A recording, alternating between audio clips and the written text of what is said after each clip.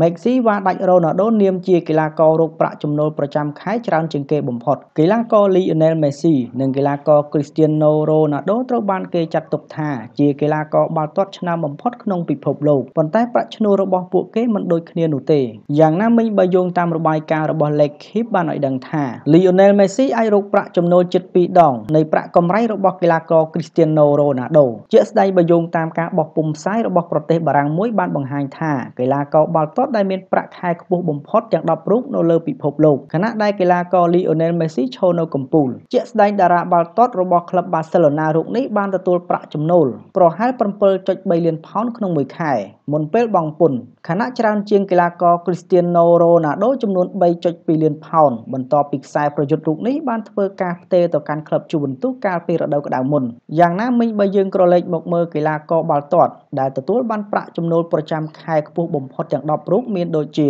10 Ozil មានប្រាក់ខែ 1.4 លានផោន9 Kylian Mbappé មានប្រាក់ខែ 1.5 លានផោន8 Alexis Sanchez ប្រាក់ខែ 2 លានផោន7 Coutinho មានប្រាក់ខែ 2 លានផោន6 Gareth Bale មានប្រាក់ខែ 2.2 លានផោន5 Suarez មានប្រាក់ខែ 2.5 លានផោន4 Neymar មានប្រាក់ខែ 2.7 លានផោន3 Griezmann មានប្រាក់ខែ 2.9 លានផោន2 Cristiano Ronaldo មានប្រាក់ខែ 4.1 លានផោន1 Lionel Messi មានប្រាក់ខែ 7.3 លានផោន Marcelo ជួបពិភាក្សាជាមួយនឹងអ្នកគ្រប់គ្រងក្លឹប Real Madrid ជុំវិញអនាគតរបស់ខ្លួនជាមួយនឹងក្លឹបយោងតាមទូរទស្សន៍ Spanish TV បានឲ្យដឹងថា Marcelo នៅតែមានបំណងចង់ចាកចេញពីទឹកដី Real Madrid ខ្សែការពារសញ្ជាតិប្រេស៊ីលរូបនេះត្រូវបានគេរាយការណ៍ថាបានជួបអ្នកគ្រប់គ្រងក្លឹប2លើកនៅក្នុងសប្តាហ៍នេះដើម្បីពិភាក្សាការចាកចេញហើយគោលដៅដែលត្រូវទៅនោះគឺក្លឹបអ៊ីតាលី Juventus ដើម្បីអាចមានឱកាសលេងជាមួយនឹងមិត្តសម្លាញ់ Cristiano Ronaldo ខ្សែការពារវ័យ30ឆ្នាំរូបនេះបានចូលរួមជាមួយនឹងក្លឹបស្ដេចស